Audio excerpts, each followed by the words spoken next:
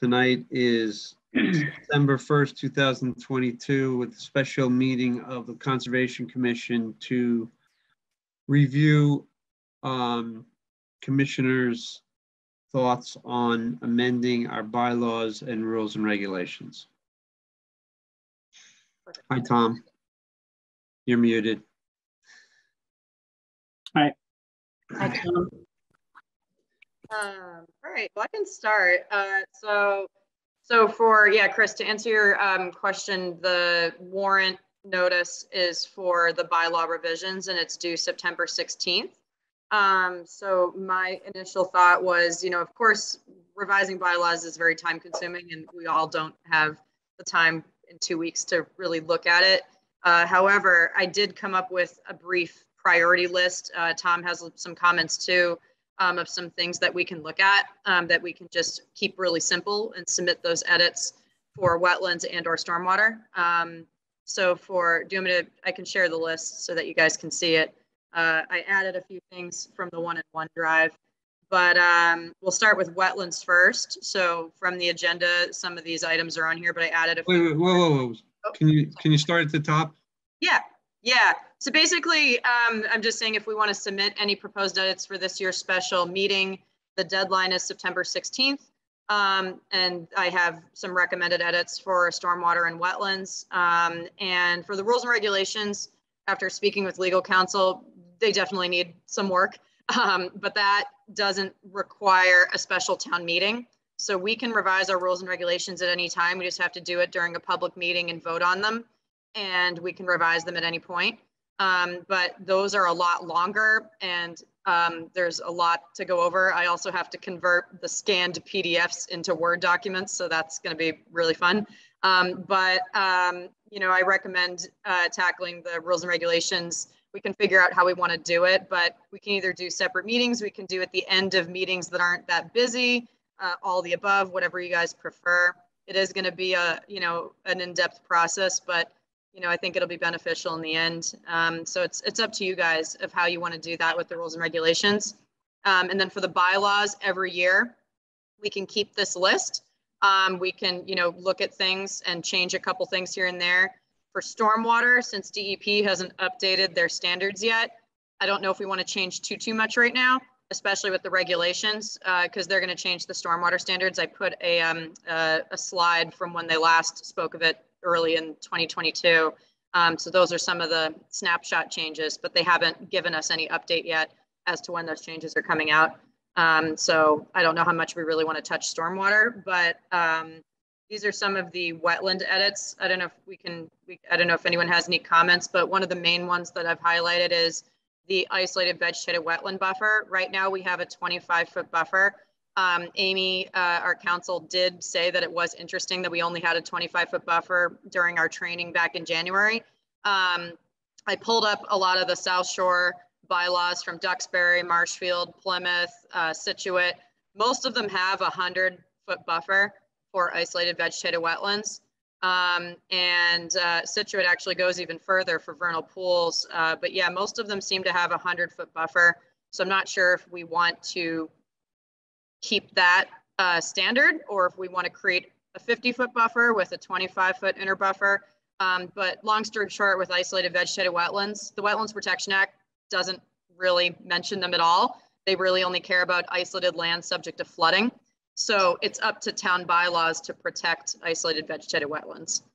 I can pull up the wetlands language too, so that we can look at it. But yeah, does anyone have any comments about wetlands, isolated vegetated wetlands, or any of the buffer zones? This language here, I'm mostly just playing with it because we don't include reference to all the resource areas in the Wetland Protection Act. So, I mean, this isn't an urgent edit. I'm kind of just administratively updating stuff like this, and we don't have to do any of it. But, we do say within 25 feet of any isolated land subject to flooding and any isolated vegetated wetland. And like I said, a lot of South Shore towns tend to do a 100-foot buffer for both of these areas. Well, so our bylaws right now only have a 25-foot buffer. They don't have an inner and an outer buffer. Nope. For isolated vegetated wetlands. Right. Yeah. For every other resource, we have the 50-foot buffer for everything except for riverfront. And then the outer buffer is the 50 to 100. But yeah, isolated vegetated wetlands, we have 25 feet right now. I just say that keep in mind the riverfront is the resource. Yep. It does not have a buffer. It is the resource. Mm-hmm. Yeah, so that 200 feet from the river mean high water line out to that 200 feet, that's the whole resource area. Let me just comment that the reason for that is it doesn't make very much sense to try to protect a stream without protecting its banks. And the streams have their own protection. Nobody's talking about damming or diverting a stream here, although there is language, I believe, somewhere in our bylaws about that, if I'm not mistaken, or at least at the state level. But the idea that the riverfront is a buffer, which is sort of, I get the feeling that some commissioners don't quite grasp that the resource actually is the riverfront, and we should treat it as a resource, not as a buffer zone. So does that resource need a buffer zone? The state does. It could have one, but the state doesn't. It explicitly says in their laws that the riverfront does not have a buffer. I think we've been talking about 100-foot inner buffer and 100-foot outer buffer, and if we treat anything as a buffer, not a buffer. Let me rephrase that to say. The riverfront consists of a 100-foot inner riverfront and a 100-foot outer riverfront. And I think that we've been treating both of those zones as a buffer. We've also acknowledged that I think it's for new construction, there has to be a 100-foot undisturbed buffer for new construction. So if anybody was obviously building homes on empty lots, they have to maintain at least 100 feet within that riverfront area of undisturbed land. So we kind of do, like Tom said, treat it like a buffer zone when it's technically a resource area in its entirety. So that might be something to look at with our rules and regulations language, because we only really have like a section of it. We could probably put more of that language from the Wetlands Protection Act and potentially be stricter, because we pretty much defer to the 10.58 section in the Wetlands Protection Act. And really the only change is that instead of 5,000 square foot alteration, we allow only a 1,000. So we pretty much defer to the act and really only have that small section 40 in our regulations. So those are definitely some considerations that we can think of for the rules and regulations. But yeah. So for, isolated, oh, sorry. Just hang there a minute, because Tom will be back in a second. I Sure. wanted Tom's opinion on. Sorry, Tom. I'm sorry, I was interrupted there. No, that's fine. Sorry, you cut out. So Charlotte, could you repeat what you just said? I'm sorry. I was deferring my dinner till after the meeting. So sorry. Yeah. So basically in our rules and regulations, we really only have that one paragraph, section 40, and we pretty much defer to we're like the same exact procedures as the Wetlands Protection Act, with the only exception that we only allow a 1,000 square foot alteration of the riverfront, whereas the Wetlands Protection Act allows up to 5,000 square feet. If they meet all the standards in 10.58/4 or number 4, number 5. Number 4 is the regular standards, and number 5 would be redevelopment within the riverfront area. So we're stricter than the Wetland Protection Act currently with our regulations. However, we don't have, as we've kind of figured out, we don't really have a lot of information about defining the riverfront area, the benefits about it. A lot of bylaws and regulations I've seen from the other South Shore towns, they kind of go into a lot of detail about that. So I don't know if we want to copy and paste stuff and make them even longer. We're pretty, succinct, saying, defer to all Wetland Protection Act standards, with the exception of we only allow 1,000 square feet alteration. And what I need to look up is, I can't remember, but I think we did the rules and regulations, I think, are 100-foot undisturbed buffer for new construction. I think that is from us. I don't think that's from the Wetlands Protection Act, but I'd have to double check. So yeah, if we wanted to create extra standards for the riverfront, we can definitely do that. I think it's worth considering. Yeah. There's a lot of, it's a very complicated portion in the act, and I have to read through it every single time I see a project with the riverfront you know, on the map, on the site plan. I have to go through all those standards, and that's why I'm always asking for like alternatives analyses and things like that, because that's required to meet those standards to propose work in there. So yeah, there's a lot. And Charlotte, I think having a preamble about the riverfront that at least echoes the state preamble to what they say is appropriate. I mean, people shouldn't, I don't think people should look at bylaws and say, what's this for? What's the point here? I think we need to be explicit to spell out what we mean. And I think to the extent that we can put it in the context of, I mean, we're only talking, and what are we talking about here? Just a few streams in town. We're talking about the Gulf River, which kind of surprised me to find out it is defined by the state as a river. It's a tidal river, but it's defined as a river. And one of the ways we know that is because the state has created maps of all the rivers, all rivers in the state as defined as having a river mouth. And so if the state has designated a river mouth, which it has in the case of the Gulf River, that means the state considers it a river. Okay. It's a little easier when it comes to freshwater streams that are perennial. I believe the definition is it's presumed to be perennial if the watershed above at any point is 1.5 square miles,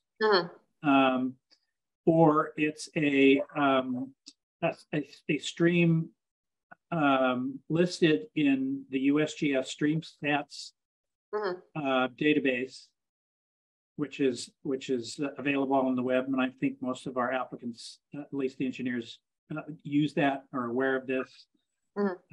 Every now and then we run across somebody who doesn't understand this, and we do tend to point them that way. I don't remember, I think maybe in the rules and regs we mentioned that it has to be a stream on a USGS topographic map. That should be changed completely because the USGS topo maps are 1 to 24,000 scale, and they don't show all the perennial streams on them. At least as defined by Stream Stats and the state definition of the size of the watershed. So that's something that we need to maybe look at when we get to our regs. But I'm in agreement. We if we can hash out something with the change amendments to our bylaws, now's the time to do it. We've got till the 15th. And here's a chance to kind of tweak some of these. Some of the language in this is a little unusual. We refer to telegraph lines in one area. I don't think we have those anymore. We don't even have telephone lines anymore that I know of. It all goes over telecommunication lines, and so that is a word that we use. And I think all the other extraneous ones should be eliminated so that we just, simplification is important here. Yeah. So should we, I guess for the purposes of updating the bylaws, should we add a preamble or a more in-depth definition in our bylaw? Because right now our bylaws only have alter, isolated land subject to flooding, isolated vegetated wetland, person, riverfront, and vernal pool. Those are the only definitions we have. Other bylaws have 50,000 of them, like the Wetlands Protection Act. So it kind of depends on what we think is important. But yeah, I think maybe clarifying this isolated land subject to flooding, vegetated wetland, and riverfront would be a good idea. Also vernal pools too, if we wanted to add any language. I was kind of playing around with it. So this is like, we don't have to do something like this, but I think, increasing the definition clarity in the bylaws is important too. And then the rules and regulations will go into more detail. So if we wanted to just keep these little excerpts for the bylaws, we can do that. So we can choose to put the information either more in the bylaws or more in the regulations. But at least for submitting something by the 16th, I'm not sure. Do we have a strong preference for updating this first and then the rules and regs? Yeah, I mean, it doesn't make sense to do the rules and regs before you change the bylaws, does it? Yeah, I think yeah, the bylaws. And there's no due date. There's no due date on that. I mean, we don't have a due date on that. We do have a due date every time we want to add something to the warrant, and one's coming up. And it seems to me that focusing on, we don't really have that many changes. I mean, I went through them all, and there aren't. Yeah, I think we can. I mean, I'll take out my edits that I'm kind of playing around on, but your edits, Tom, were pretty simple. So like changing just a few words here and there. So like changing some of the grammatical stuff I think is okay. So we can keep all that. But yeah, I think that some of the main edits that we should probably consider are whether or not we want to increase the buffer zone for isolated vegetated wetlands, define the riverfront more in our bylaw, define maybe vernal pools more in our bylaws. Because as it stands now, our bylaws say one thing, but then you go into the regulations and that's not always the exact same language. So, so that's what we do next. Once we have a revised bylaws, then we rationalize our regs.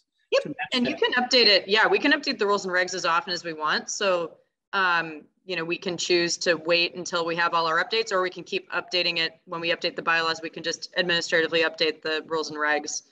Maybe after this gets approved by, you know, the warrant and special town meeting, we can probably update the regs right after that. But does anyone have a strong preference? I can take out these edits, but does anyone have a strong preference for any other edits? I can go over my other ones that I had. So I don't know if you guys have any thoughts on these.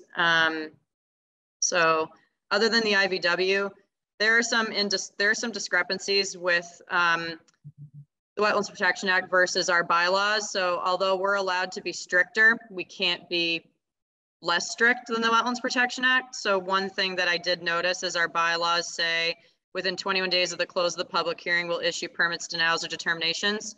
The word determinations refers to determination of applicability for RDAs. We have to issue a decision for RDAs within 21 days of receipt, not the close of a public hearing. So with an order of conditions, a denial, or a stormwater permit, we have 21 days after the close of the public hearing. And I have a tracker for that. So just so you guys know, I will never be late on that to the best of my ability. But for determinations, RDAs are always tricky.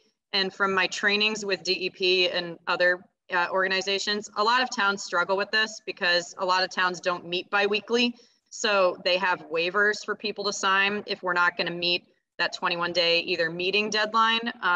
People continue RDAs for various reasons. And it doesn't seem like officially DEP cares about that unless somebody appeals it. So it's not that technically, according to the Wetland Protection Act, we're supposed to issue a decision on RDAs in 21 days. So I don't know if we want to fix this. So we can't extend that, Charlotte, is that correct? We can. I mean, the Wetlands Protection Act says we can't, but a lot of towns do it because RDAs sometimes have questions. And as long as the applicant agrees in writing or over the public hearing, I mean, the applicant agrees to it, so we're kind of following it. But yeah, if you read the Wetland Protection Act language, it does say within 21 days, the commission shall issue a positive or negative determination. So that is the one thing in our bylaws and rules and regs for RDAs that does need to be consistent with the act. I don't know if this is something we want to fix now, or if we want to just kind of keep that in our minds when we get RDA submissions, that we probably shouldn't continue them. But I will say that like pretty much every town that I've talked to does. And no one seems to have a problem with it. Even DEP doesn't seem to have a problem with it unless it's appealed. So if somebody appeals an RDA decision, whether it's the applicant or a neighbor, for example, they can appeal because we didn't follow the Wetland Protection Act. So wait a minute. Our hands are tied to here, right? It's 21 days or less, right? Yep. So how can we change it? What? It doesn't sound like we can. So why would we even discuss changing it if we can't? Yeah, I mean, we do our best with, you know, the submission deadlines, but sometimes with new submissions, if someone submits something right after a submission deadline, there's a chance that that's not falling within our 21-day window. So I've worked with legal counsel to come up with a waiver for the 21-day review. Hingham has it, and it is legal as long as it's quote unquote voluntary. So there is a way that I can, you know, we can get people to acknowledge the 21-day hearing timeline if we're hearing the project within 22 days or more. So there definitely like are things that we can do to try and mitigate this as best we can. But so why don't we just copy the Hingham? Yeah, I actually did. I actually did. Yeah. So actually what I'm doing is if someone submits an RDA or an NOI or a stormwater permit right after a deadline for the next hearing, I will take note of that and have people sign the voluntary notice. There's just always a catch where if someone's like, no, I'm not signing this and I want you to review it in 21 days. Most people don't care. So most people we can't change that, Charlotte. Yeah, I know. so we're spinning our wheels here. Okay, well that's just one discrepancy in our bylaws. The next one is permit extensions. After speaking with legal counsel, our language is slightly different. So I don't know if that's a problem. It's just coming up for some old projects. So I don't know if I can make the timeline for this one, but I do want to look at this in more detail. I haven't seen, since I've been here, we haven't seen an extension permit. So I don't think this is a super high priority item, but the Wetlands Protection Act language is different than our bylaws. We allow an extension of up to 3 years, where the Wetlands Protection Act seems to be a little bit different, and it's really unclear what that timeline is, honestly. So I just kind of want to make sure that that's consistent. But again, I don't think it's a priority. And then I'll move on to vernal pools, because I know this has been a hot topic for our commission recently. So based off of our legal training, it sounds like that we protect potential vernal pools as long as it meets the definition of a vernal pool. And as we know, really the only time to fully do that is to evaluate it in the spring. So I don't know if there's something that we wanted to add to our bylaws that all potential and certified vernal pools are presumed to be significant and will have the 100-foot buffer. So again, we can, like isolated vegetated wetlands, be stricter than the Wetland Protection Act. Wetland Protection Act doesn't really break down potential vernal pools. So I don't know if we want to add something like that. I looked through all of the South Shore bylaws, and Scituate is one of the only ones that actually has a 250-foot buffer with a 125-foot no disturb. So they were definitely far stricter than everybody else. But for the most part, people had like language about potential and certified vernal pools and that they have a 100-foot buffer. So just to be clear, potential vernal pools are those defined by the state as being right. I think we should say that explicitly. Yeah. Like, I'm sorry, Tom, you got talked over there. The state defines them how? Well, the state did a program. Remind me, Charlotte, when that happened. I think it was early 2000s, something like that. I think so. Anyway, the state had a one-time program to look at all the topography apparently in the state and identify sites that were potential vernal pools but hadn't been verified. Mm-hmm. So we have a couple of potentials here in town, and then we have a few certified ones. Certified is the next step. So we extend protection to potential vernal pools under the assumption that I guess that it is a vernal pool, and it's up to the applicant then to dispute that and demonstrate that it's not. Mm-hmm. That's my understanding of it. Mm-hmm. Yeah, that's and then we do have that tricky language in I think it's in our rules and regulations about potential vernal pools that meet the criteria of like certification. And so I think back in January, Amy was like, you guys need to fix that and clarify it. So that's something that we can consider for our rules and regulations specifically, but at least for our bylaws, I didn't know if we wanted to add anything. Like I said, I was trying to play around in the definitions here with vernal pools. So I don't know if we're interested in adding more clarifying language to this definition. So this is the original one that we have that has to hold water for 2 consecutive months between end of December and June. I don't know, Tom, if those dates are correct. I've just seen months. I don't know if we want to. I don't think we need to put the dates. I think it's just, I think 2 months is what the state says, and that's what I saw. Okay. Did you did anyone look at the vernal pool definition for Duxbury? I kind of like that because they Here, let me pull up good language regarding the certification, non-certification. They're just like an if you go down to vernal pool definition here, I can't remember it all.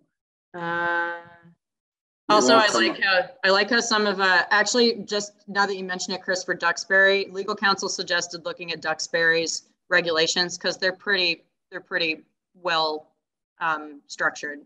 So this is kind of what I was looking at least for listing all the stuff. But let me go down to vernal pools here. It won't come up like that. You have to go down to this. Oh, you have to scroll down. Okay. Yeah. I think that.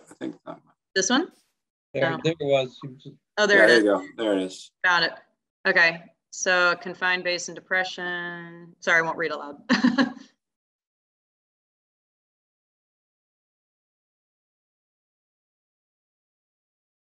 Don't move.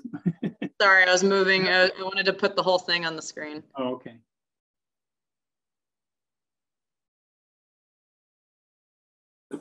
The last part, the presumption of essential vernal pool habitat value. This is a pretty good definition.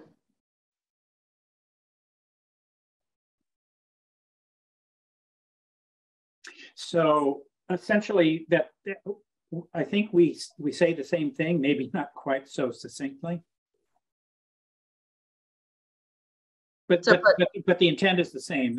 That if it appears like it could meet the criteria, then it's sort of up to the applicant to demonstrate that it's not a vernal pool. Well, how do they do that, Tom? Well, they got to wait till, well, there are a number of ways. There is more than just the obligate species. I think you can advance a vernal pool or actually dispute it by looking at the soil characteristics and things like a mat of flattened leaves that have been in the water. I remember running across this somewhere in the state regs where there are criteria for off-season determination of potential vernal pools. There's guidance too. Yeah, I think, is it the dry vernal pool guidance, Tom? Because that's like really good. And then there's also aerial guidance that if you can do aerial surveys and look at them in certain times of the year. There's definitely a lot of helpful documents out there for vernal pool identifications during various times of the year. So if the applicant is submitting something other than outside the springtime period, they would have to go by proving a lot of that to us using all that information. I mean, we see in our own topography here a lot of closed topographic depressions. And since we're sitting on bedrock in a lot of places and percolation into the subsurface is pretty limited, especially in something that always fills up every spring, all the drains in the bottom of these pools that might go into fractures or whatever, pretty much plugged up with muck. And so they'll hold water for a long time. I see it around my own property, in fact, and surrounding properties that even though they aren't vernal pools, there are these depressions that hold water for an awful long time. So I think that anytime you see one of these closed depressions, you have to start thinking, well, is it a vernal pool? I mean, it's certainly likely. I think one of the things that Charlotte and I may have kind of encountered was that places that look like they're really good vernal pools obviously don't have any of the obligate species. And my own opinion is that most of these tend to be in neighborhoods where the surrounding forest is gone. So it's not just a matter of them not being able to breed there. They've been run off by, or the environment has changed by landscaping so that they're no longer hospitable to wood frogs and salamanders and stuff. Too many streets, so they get run over, or not enough leaf cover for them to be able to hide. Application of pesticides and herbicides, non-native plants that they can't deal with. It means there's the insects that they probably live on or aren't there because they're not eating those ornamentals or whatever. So it's a tricky thing, right? You can have all the ingredients for a vernal pool, but if you're missing the surrounding habitat for toads and salamanders and frogs and newts and stuff to live in, they're not going to be there. Yeah. Do we want to copy this essentially and then maybe just modify it? Like, do we want to add this to our bylaw definition and then kind of modify it how we see fit? I'm pretty sure they're getting this information. This language looks like it's directly from the NHESP vernal pool guidance. So this language looks very familiar to me. And then I don't know if they added the buffer zone stuff or the presumption stuff, but yeah, this language looks familiar to me. So I feel like they got this from somewhere. Same thing with isolated land subject to flooding. They're giving it 100-foot buffer zone, which we don't have either with IVWs. So they, I think they kind of relate, don't they? I mean, if it's can't define it as a vernal pool, then right. You know. Yeah, and isolated land subject to flooding or IVWs sometimes can be similar, but the Wetland Protection Act acknowledges isolated land subject to flooding, not necessarily isolated vegetated wetlands. I think isolated vegetated wetlands are mentioned like once or twice in the regulations. They care more about this as a resource area rather than an isolated vegetated wetland, which is kind of weird because sometimes they can be similar or in the same area. But yeah, with vernal pools, this seems like a pretty solid definition if we wanted to add it to our bylaws or to our language. I'd be in favor of that. Yeah. Okay. Just lifting it wholesale and because it is more, I guess, sophisticated than what we have already. Yeah. Okay. I'll make that as a note. No sense in reinventing the wheel here. If somebody's written something that does what we are trying to do, and it's well written. They did theirs recently. Let's plagiarize them. Okay. That's probably what they did. Yeah, I'm sure. Did we want to do something similar for isolated vegetated wetlands, or do we have any strong preference of keeping it as 25 feet for now? No, I think it's kind of those kind of go together. In my opinion, just because it kind of alleviates us from the whole definition of vernal pool if we have a 100-foot buffer for isolated wetlands, right? Mm-hmm. Yeah, and a lot of these bylaws have the language about vegetated wetlands, whether they're bordering or isolated, are all presumed to be significant, and they have the 100-foot buffer environment. And a lot of bylaws here have language about that, so they go into detail about. Is that Eric? There he is. So the difference between land subject to flooding and a vernal pool, in one case, the vernal pool has a 100-foot no disturb zone around it. Mm-hmm. So I think maybe just by turning the isolated vegetated wetlands into, essentially defining them the same way we do bordering. Yeah. Vegetated wetlands makes sense, a 50-foot buffer and a 100-foot outer buffer, which isn't quite as draconian as all of a sudden taking all these little isolated spots and making them difficult to deal with in somebody's yard or new construction or whatever. Mm-hmm.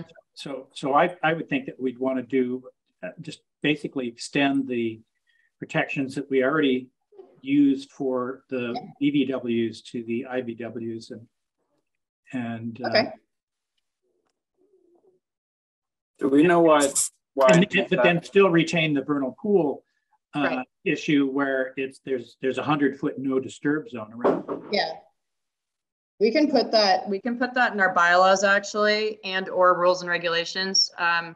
Our bylaws don't mention the 50-foot no disturb. It's really our regulations that go into the details of like the 50-foot buffer around the resource area is no disturb unless a variance is granted by the commission. So I don't know if I don't know if we want to add that to the bylaws as well. But usually the rules and regulations are where you go into details. So it's kind of like, I don't know if there's a rhyme or reason as to how much you should add to the bylaw. But some of these bylaws, as you can see, like this is 66 pages, but this is also these are their regulations. Some of them just have regulations or bylaws or one or the other, whereas we have both. So I think it's up to us as to where we want to add that information. I think either way, either place is good, unless we want to put it in both to be consistent. But the bylaws are typically a lot shorter, more, they define the limits, and then the rules and regulations go into details about the procedures. So we could put the no disturbs information in the bylaws and the regulations, and then have the regulations speak more. So what do you mean when they're together? They're just together in the same document. Yeah. The rules don't need to be on the warrant. Right. Rules and regs. So obviously, just because they're combined in the same document, that's a convenience to the union. So we need to keep that in mind. So it doesn't really matter whether we have two separate documents or we combine them in one. Right. They're legally different entities. They are. Yep, they are. So, yeah. I mean, again, I don't think we need to worry about that now. Okay.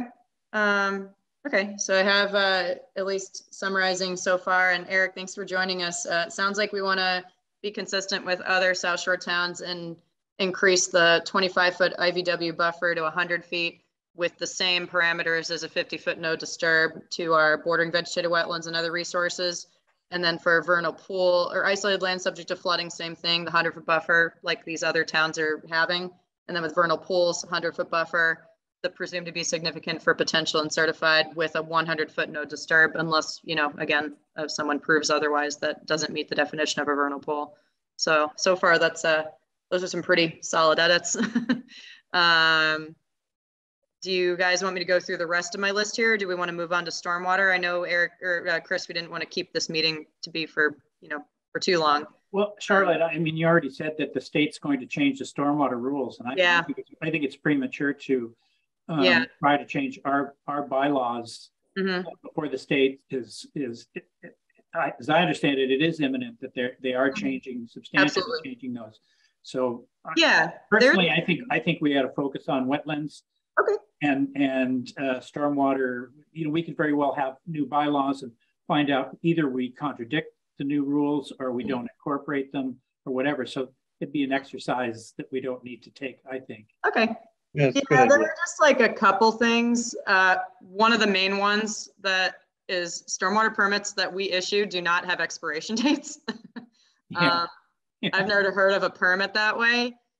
So we're kind of caught. These are some of some suggestions that I think Chris, you suggested. Chris McFarland. So as it is right now, just so you guys are kind of aware, there's really no incentive for an applicant to close out an order of conditions or a stormwater permit unless it's tied to an occupancy permit from the building inspector or a housing sale. So orders of conditions are recorded with the registry. It's required. And so that normally comes through in a housing sale. And so that's why you guys will see that I will be occasionally showing you these ancient projects that nobody ever closed out because someone is finally moving and the title search brings up that permit. And so for stormwater, even though we don't require those to be recorded, stormwater permits are obviously on record. And so whenever there's an open stormwater permit and someone's filing for an occupancy permit, the building inspector does not sign off on a certificate of occupancy until all permits have been closed out.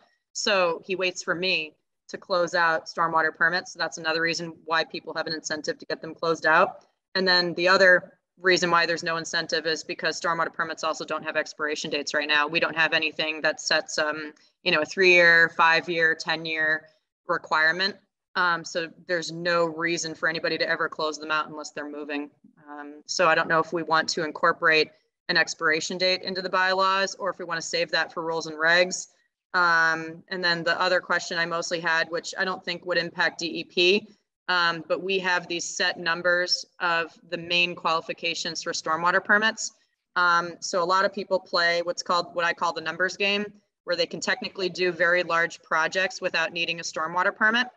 So in theory, someone could alter 4,999 square feet without a permit from us if they're not increasing impervious past 500 square feet. So I haven't done enough research on other towns of what they have. A lot of towns actually break it down by zone, by types of activities. It gets quite complicated. Ours is very straightforward of, are you increasing impervious by 500 square feet or more, like a net increase, or are you altering 5,000 square feet? So I don't know if we want to change those numbers. And, you know, as you said, Tom, we don't have to do it now. These are just some of the questions that I kind of wanted to bring to you guys. So if we want to hold off on the stormwater bylaw, we can definitely do that. But then the other important question, which I think we might need more time with, is this land alteration bylaw, which is kind of throwing everyone for a loop right now. The language is quite confusing, and it sounds like at least the interpretation is you can get a special permit from planning, from a stormwater permit from us, or a building permit from the building inspector for earth removing activities. But then it's a zoning bylaw. So in theory, it should be enforced by zoning, but then they reference our wetlands and stormwater bylaws saying, oh, you can get a stormwater permit to meet these expectations. So it's very confusing, and I haven't been able to. I think that's probably, I mean, it sounds to me like the stormwater bylaws and rules and regs are going to be far more complex than what we need to do to the wetlands we're talking bylaws that we're talking about. And there's another thing to consider too. When we bring something before town meeting, if it's really complicated and it's really long, it's probably in jeopardy. Yeah. So let's give the public one bite at a time instead of a feast. Sure. No, that's a good point. And also I won't get into this, but I put a bunch of this stuff in OneDrive so you guys can look at it. No rush to do it before the 16th, but there's a lot of stormwater resources out there. I took a bylaw course. I actually went to this place in I can't remember where it was. It was in Worcester, and I actually went with the planning director. And there's this bylaw land use planning tool to update your bylaws with the best management practices. And just the amount of time that it's going to take to look at stuff like that is obviously going to be very time consuming, but it is a very useful tool. And so the planning director and I were like looking at that to see how we can incorporate edits. Because, you know, when one department makes edits to their bylaws, you know, it's kind of confusing as to how that affects everybody else. And so there's just a lot of resources out there specifically for stormwater. But yeah, until DEP gives us that main guidance, I don't know if we should really rock the boat, because stormwater is going to get very tricky, very technical. I don't know if we want to look at having somebody look at it for us, like a professional who's obviously like a licensed engineer or someone like that. Like, we have options. There's definitely grants you can apply for too. But yeah, it's just stormwater gets very complicated very quickly. So not sure how much we want to do now, but really the main issues that I had were stormwater permit expiration dates and if we wanted to add any expiration date to the bylaw. And if we're comfortable with this in between, like people submitting large projects and not needing a stormwater permit for now, at least for less than 5,000 square feet, then I can just leave it alone, because most people know the rules by now.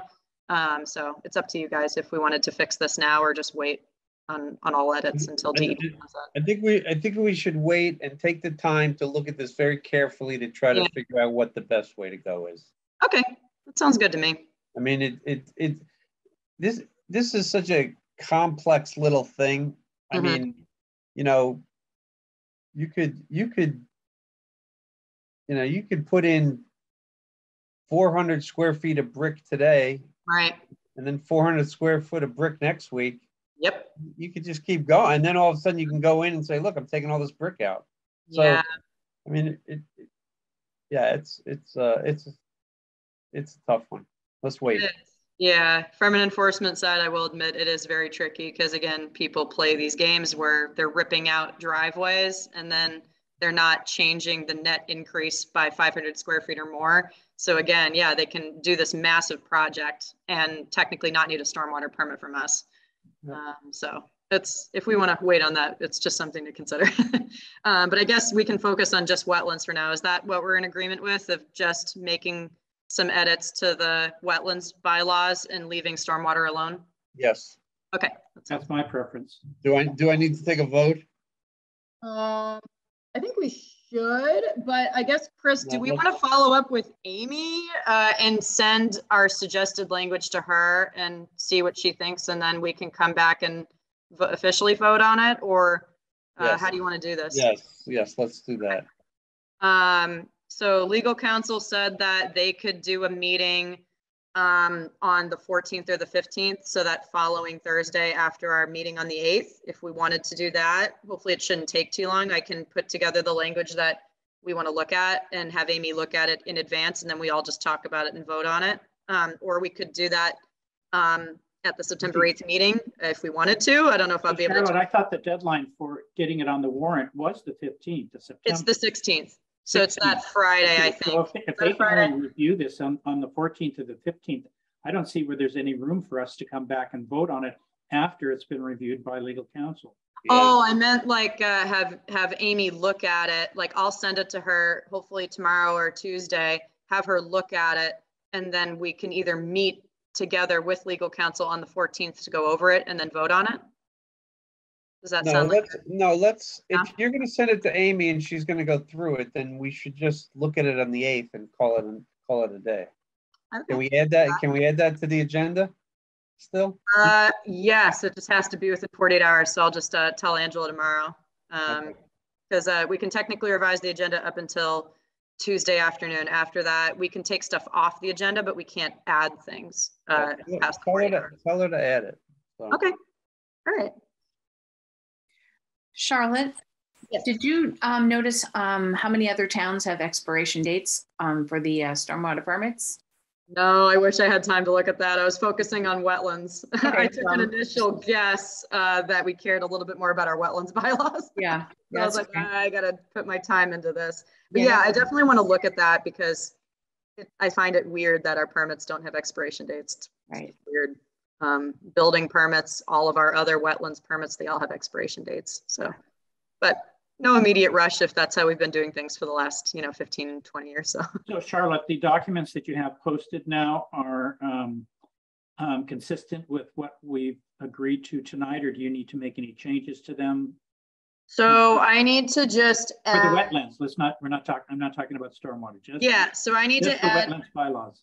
I was going to take out Tom, all of our edits and just have those 3 edits. So I was just going to make a new Word document with the wetlands bylaws. And by the way, the formatting is atrocious. So I have to fight with that. That's why I'm not using that document that I was giving you guys. Because it's a PDF. And when you convert it to a PDF, it changes all the page breaks. It's so frustrating. Convert it to Word. Yeah, exactly. So it changes all the page breaks though. It's very frustrating. Yeah. So I'm just going to copy it all from scratch and then I don't have those awkward formatting problems. But anyway, so I will give everyone a new, the Word version of the bylaw with those 3 edits, with the vernal pool, 100-foot no disturb, isolated land subject to flooding language, and the 100-foot buffer to the isolated vegetated wetland with the 50-foot no disturb. So I'll put all that language in the a fresh Word version of the wetlands bylaws, and then I'll give that to legal counsel, and hopefully we can get a response. And then maybe on the 8th at the end, we can look at it, see what her input was, and vote on it. Hopefully we can get a chance to look at it before the 8th, so that I'll try my best. It's not easy with the holiday week. Even if you get it posted on the 7th back on the shared drive, I mean, that's probably enough time. I can edit it probably after this call, honestly. I might just do that to give myself time because I have visits tomorrow. Okay. So I might put the fresh version of the wetlands Word bylaw with those edits on there, and then everyone can look at them. And I'll send it to legal counsel same day, hopefully tomorrow. So I'll tell her to please look at this ASAP. And then in the meantime, I'll ask Angela to put the bylaw language on the agenda. Okay, thank you. Yeah, keep it simple. But I agree with you there. The more we add, the more confusing it might be at town meeting. So it might be good to just keep a couple things on the list for now. And do the rest in rules and regulations. What's up? Sorry. Do the rest in rules and regulations. Do we want to update that with the edits, or just leave that alone and then wait for them to approve it? Let's wait and see what we've got approved. There's no point in writing rules and regs on something that's not approved. True. Exactly. True. Yeah, it's going to take, I mean, they're going to look at it in December. So we're submitting it months in advance for them to process it all. And I've never gone through this, so please bear with me. I'll learn as much about this process as I can. So maybe we can kind of do a couple things each year if we wanted to do that. That seems to be how people do it. They do a couple things each year. But I don't know. Not sure with Cohasset. I'm new to the process. All right. Was there anything else? No. Kathy, you seem to have had some ideas that we haven't heard. Who did you say? Kathy. Okay. Did you say you had some ideas that we haven't heard? I don't think so. Oh, okay. My mistake.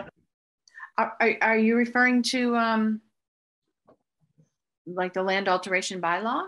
No.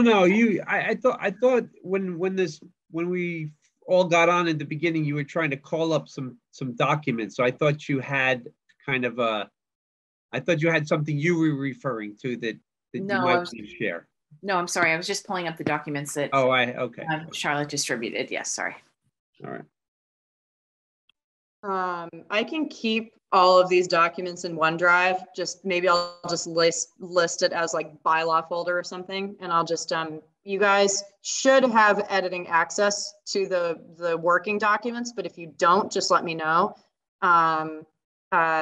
Sometimes IT says you have it and then you guys tell me that you don't. And I'm like, I don't know. It's like, I don't know, guys, figure it out for me. I'm giving them access, but it's not working. So I'll keep that folder. I'll probably just like move it to like a general area and I can share the link with you guys. And then you guys can go in there and look at all the resources that I've kind of collected in there. I have a running list for rules and regulations, so feel free to add to that. So kind of just keeping it all in one place on my computer, but I just put a lot of them in OneDrive for you guys. Thank you. Cool. Yeah, it's very time consuming. I do it in pieces. I would say this has been a good exercise to review our bylaws word by word, which I did. And it's a reminder of what we can do and what we can't do. Yeah. I should probably do the same thing to the state, reread the state bylaws again to get more familiar. But this was, I think, a useful effort, and you did a great job, Charlotte, of fighting the inconsistencies and weak points. The rules and regs have a lot more. Well, that's a whole new can of worms. Yeah, the rules and regs are tricky. I also have to find the time to turn it into a Word document because it's a scanned version of a PDF. So it's not a PDF that I can just convert. I have to copy and paste. Oh, I've got one. You do? Well, I took the scanned image and I did optical character recognition on it so that you can copy and paste. I thought I gave that to you at one time. I'll post the editor, like the one where you could search the scanned document. Is that it? Is that the same one? Yeah. You can. You can't search it unless you can also copy and paste out of it. Okay, so can I turn it into a Word document? Because every time I try to do that, it like always freaks out with formatting and has all these words. And you know what the easiest thing to do, Charlotte, is to do it paragraph. Copy a paragraph. Yeah. Put it into chunks. Put it into a text file. Mm-hmm. And then go from text to Word. Okay. Because otherwise it's going to carry across some invisible stuff. It's a nightmare. So, yeah, if you use Notepad, or I don't know, you probably use a Mac or something. One of those other weird computers. Yeah, no, I have a PC, so I'll do that. So you can just use Notepad to do that because it won't have any. It might have carriage returns, but I think that's just about it. But if you do it paragraph by paragraph and then you build your new lists, numbered lists or bullet pointed lists, That'd be great. Because that's where this thing just completely freaks out if you try to go from PDF to Word and it's got lists in it. It just doesn't work.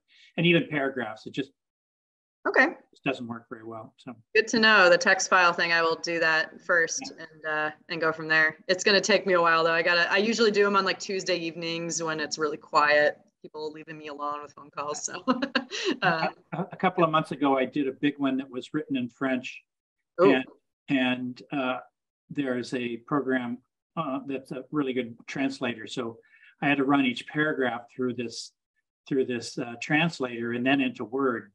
So I learned all the flaws of going from PDF to Word when I was doing that, and it's not much fun. Oh no. Oh, Eric, you're muted. You're lucky.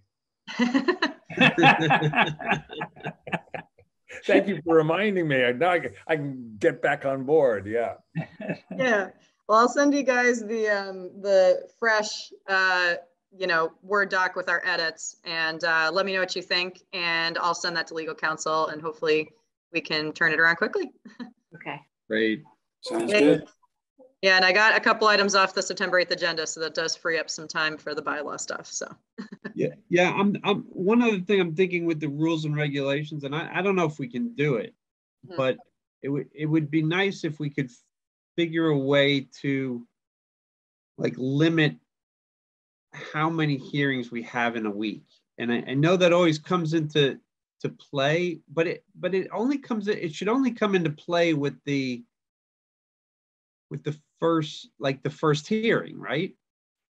As long as so maybe that has to do more with when you continue it to, like you continue it to the next hearing if there are less than X number of hearings, and then it has to jump ahead if that's the case. Yeah, that's actually, I think we can look into that because when we continue, a handful of hearings, and then I already have 5, 6, 7 items on the agenda, and show causes obviously come up. I can't plan for those. COCs show up out of nowhere. So yeah, if we want to create some sort of limit, that's something we can look into. Matter, don't you like the midnight vote to adjourn? I'm not against the midnight, but I do think we all change our attitude when we have 12 things on the agenda. Yeah, we've also tried to stick to times, but every project's different. So like some boards do a very strict regiment of times. Other boards do 2 minutes per commissioner, and they keep going. So it's more of like a procedural thing for them. I don't know if it's in their rules and regulations, but I don't know if they have as many projects as we do. So that's a big caveat. Like I know planning and zoning can have a handful, but for all the other boards, I don't think they have as large of an agenda as we do. We also meet bi-weekly. So it's a lot of work to plan for these meetings for all of us involved. And we get a lot of items. I've also noticed there is a trend, just so you guys are aware, there's been a massive increase in submissions pretty much across the board. I've talked to Hingham and Hull and a few other agents, and it's the same across the board. So I don't know if that means people are just more informed and actually submitting permission for things that they may have used to been done without, people doing it. But there's just been a huge increase in submissions slowly throughout the years, and it's just getting larger. So Hingham has a process that they have with administrative approvals, and whether or not the Wetlands Protection Act agrees with that, I don't know, but that helps them cut down on submissions. Like for tree removal requests, for example, they have an administrative process, but I don't know if that's okay with the Wetlands Protection Act. So yeah, it's busy. So do you think we can put a parameter around how many hearings we do, or is it just it depends every week? You just have to. Yeah, we might be able to. I would have to look at the Wetland Protection Act language to make sure we aren't like less strict than they are. But if there isn't anything specific in the act, maybe we could. It might also apply to open meeting law too. And I admit I'm not as familiar with that as I should be, even though I know that obviously the hardcore basics, of course, to run a meeting. But I don't know if there's any limitations in the general laws. And if there's not, maybe we could put in you know, something like that. Like if there's more than a certain amount of items, it'll get continued to the following one. Or even a time limit. Yeah. Yeah. Mm-hmm. Like no more than a certain amount of hearings. I don't know if we can do that, but something. Hours or. Oh yeah, that too. No more than a couple hours per project or whatever it is. I don't know. That'd be difficult to track though. I'd have to like time each one. Or just for, yeah. And you'd want to finish also if you say a 3-hour meeting and then you would want to cut something off. I think I would have to look into it, but I'm pretty sure other boards have a time limit. At least, I don't know if they do it in their regulations or if they just procedurally say we're ending at 9 o'clock or something. Yeah. It's a good question. I can look into that because I know other boards definitely run it differently than we do. Whether or not that's a good thing or a bad thing, it's up to all of us to maybe look at that. But yeah, I can see what other procedures are, and maybe we can cut down on late night meetings for all of us. I'm sure we'd all like that. I think our applicants need to get a fair hearing. Yes. And I feel it's our responsibility to make sure that the bylaws are complied with and our rules and regulations are complied with, so that we don't start glossing over things that we shouldn't. Yeah, I agree. And I think Chris's idea of having a set number of cases that we have each meeting is probably a better way of regulating it than setting a time limit on any given application. Yeah, I feel more comfortable with that. Yeah, another idea is it's very clear in our regulations that we have a 7-day deadline for revised documents. So we could add language saying if revised documents are not submitted prior to the 7 days, it will result in an automatic continuance to the following meeting. So we can put that in our regulations and or bylaws, because some people have actually, for this meeting next week, there was one project that's like, we need to continue, we didn't get you documents in time. So they've already kind of, some of them have at least taken that into account. And also other boards in town, I don't know what their process is, but other boards are like, you didn't get us documents in time, we're continuing the hearing. So maybe we could add some language like that too, that would also help cut down on agendas, and opening hearings for the sake of opening hearings sounds inefficient. Because I do my best to review documents as quickly as I can to give everybody else enough time to edit the documents. But there's only so much I can do. You know, obviously things come up and I'm in visits and I'm not obviously sitting in the office 100% of the time. So I do my best to turn it around. So sometimes it is related to me. I will admit if I can't review things in 72 hours, I try my best, but it's not always possible for every submission. But we could create additional language clarifying that this deadline will result in a continuance if you don't meet it. So that sounds like a good throttle to me. Yeah, sure. Then it gets all the engineers to give me things on time. So, well, not just engineers, but isn't there already a 7-day deadline somewhere? Yep, we have it in our stormwater and wetlands regulations, and I can't remember if the language is in the bylaws too, but we do have that. We just don't say we're going to automatically continue a hearing or anything if you don't get it to us. I can tell people that. I'm like, you need to give us documents by 4 o'clock on Thursday. If you don't, the commission may want to continue it. So, you know, it can be. Yeah, I mean, if it'll make it easier for you to push them off. Yeah, I can also say like seems like an easy fix. Like I can also notify you guys too when I don't get 7-day documents, you know, the deadlines, and so you guys are aware of those projects. So if they want to open the hearing and the applicant's insistent, we can say, okay, great, we'll open the hearing, but we're going to continue because our commissioners didn't have enough time to look at it. So it's up to us on how we want to phrase the language, or if we just want to do this procedurally, but it's definitely a good thing to consider to cut down on long meetings. And having I've been at presentations to planning boards where if a document is not submitted within 7 days, it's not allowed to be shown at the hearing. Okay. So if you don't get that last document in, you can come in front of us again if you want to, but don't pull that board out because you're not allowed to talk about it. Are you talking about our planning board, Chris? No, I'm not. No. Yeah. Well, I know one time our planning board, I think they got documents a day before the meeting, and I think like a lot of people did it, and they just continued all of the items automatically, pretty much. Like they opened the hearing and said, all of you gave us documents far too late, we're continuing the hearings. I don't remember what meeting that was, Tom, but it was one of them. Yeah, so definitely would help make our lives a little bit easier. But Charlotte, we have received in the last few weeks documents the day before on 46 Border Street. Yeah, that's what we continued last time. I personally have not had a chance to read, and I didn't mention it, but I think when that comes up again, I will probably either recuse myself or publicly ask that we postpone that discussion until the next meeting, because it's really unfair to the commissioners. It is. Who are doing all sorts of different things in their lives. All right, so let's plan on firming that up in the rules and regulations. So okay, makes sense. All right. Any other comments? Chris, I'm sorry I missed the first part of the meeting. We'll be going back and doing the rules and regulations in a similar way in the future, I guess. Yes. Is that the plan? Yeah. Okay. Yes. Yeah, we don't have a time frame for that, Eric. We can revise them whenever we want, and we don't need a warrant to do it. So it's definitely a big project for us to tackle, but I'm ambitious because I think it'll really make this board, have better tools than we have right now. I can understand why the bylaws are at the top of the heap. But on a day-by-day basis, much more important is to have a useful rules and regulations. Something that holds together, and the 24 and Article 32 make sense together, because there are a lot of contradictions that we have right now, which make our job in terms of implementing the wetland regs and in terms of the applicant uncertain when we sit down as to what we should do.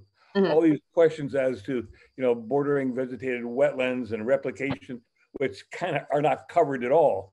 It may make everything sort of fall under a cloak of uncertainty. Yep.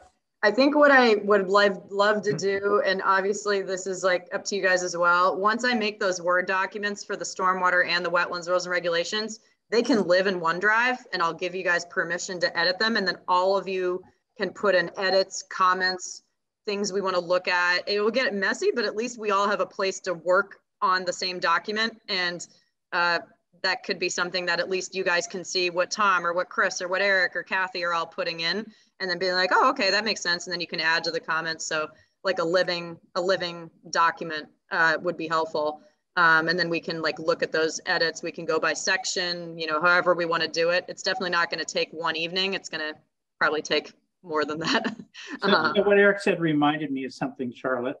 And you and I have had a conversation about how we might look at wetland restoration through with a different perspective.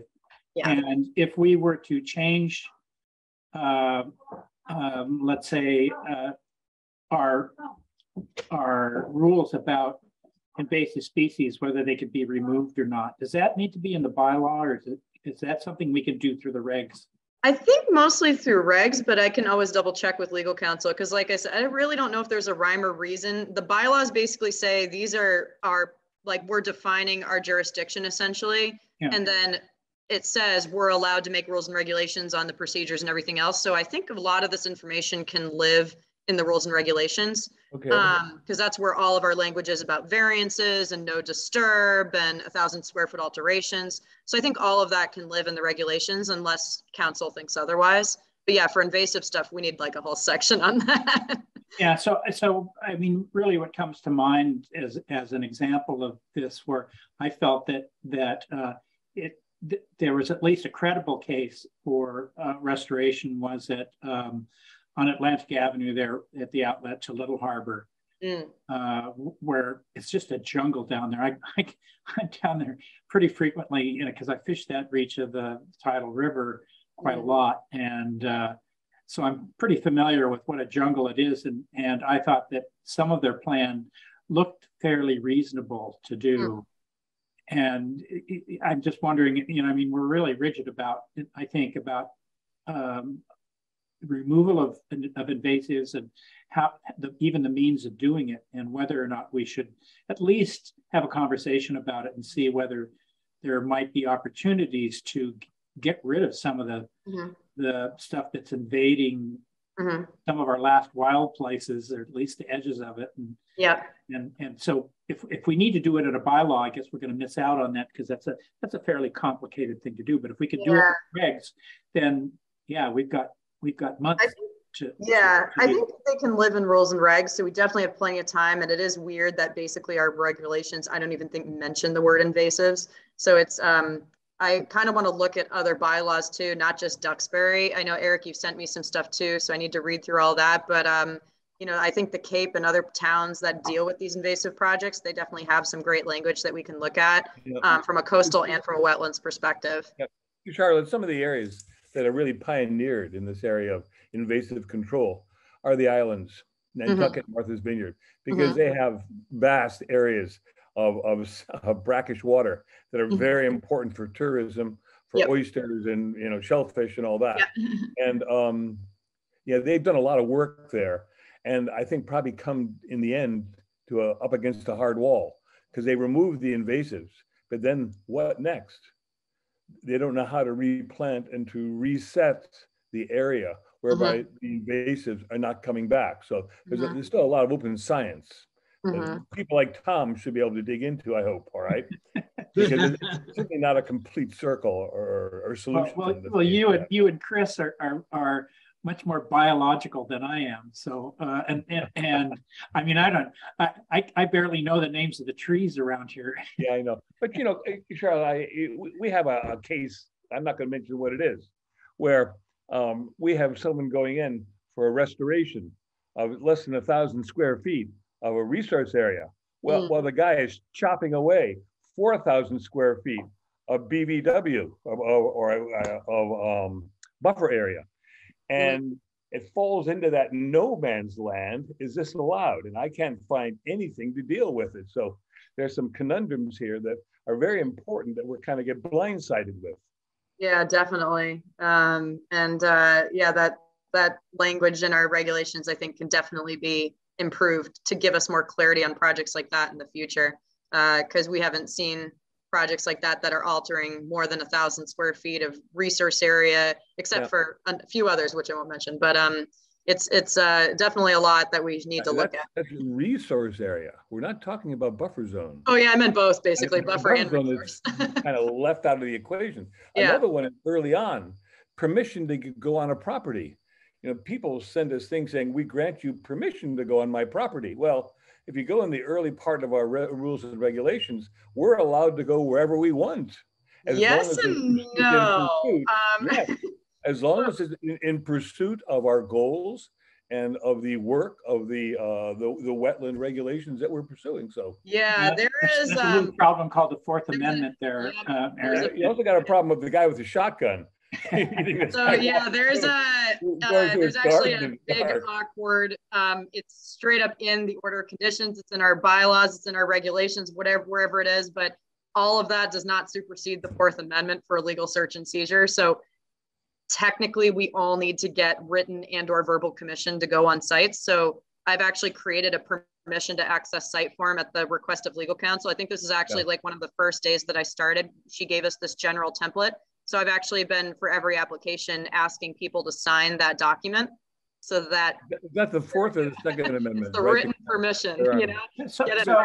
So Charlotte, I mean, it seems like one way around this is to require that the applicant give us permission prior to even getting the permit. Absolutely. If they want us to review work in the resource area or the buffer, that in order to do that, they have to sign a release. Let me pull it up so that you guys can see what I'm talking about, because this is something that I made at the legal counsel gave me the template, and I haven't posted, I don't know if I've posted it to the website yet, but I've basically been asking people since I think like January, February to sign these forms. And of course, you know, they are helpful in documenting permission to access the site. So it's very, very general. This was legal counsel's template, where we're literally just saying, I hereby give permission to the Conservation Commission, its agents and members or their designees to access the property designated above as needed to perform their duties in relation to the application. So this I've been asking for NOIs, RDAs, and stormwater permits. So yeah, this kind of helps us. But it should be a requirement before we even hear the case that they agree beforehand that we do have that access. if they submit this with the NOI or the stormwater package, then we have it. Yeah. Exactly. But there's another side to it, which is that I think we have to be courteous toward the landowner, such as knocking on the front door. Of course, and announcing the fact that we're don't just walk around the backyard like other people I've been told did. Absolutely. Yeah. You know, the town hall has told me that they don't accept us going on without really. Okay. So I don't know if they're going to back us up if we get in trouble. Without what? I'm sorry, I missed that. Without calling ahead and asking for permission. So most of my visits, I'm usually either notifying the person, knocking on the door, they've already signed the form, you know, it's like all the above. And so I definitely try to be very respectful to that. And sometimes people really just aren't home, but I usually make myself known with a clipboard, a hat. They've already signed the permission form. So I'm very much like trying to not look like a creep. And then, so it is I don't know about commissioners specifically, so I'm happy to look into that, but that's kind of what I was told as well, that commissioners, it seems like it's better that the town officials go to the properties than commissioners, but our regulations language says commissioners, it's agent or designees too. So I don't know. I can look into that though, Chris, because that's interesting. I've been told the same thing. Yeah. Folks, I gotta leave now. Okay. Shall we adjourn, or should I just leave? You guys. Adjourn. I think we should adjourn. We'll work on the Word document. Okay, motion to adjourn. Second. So moved. Okay, so moved. All right.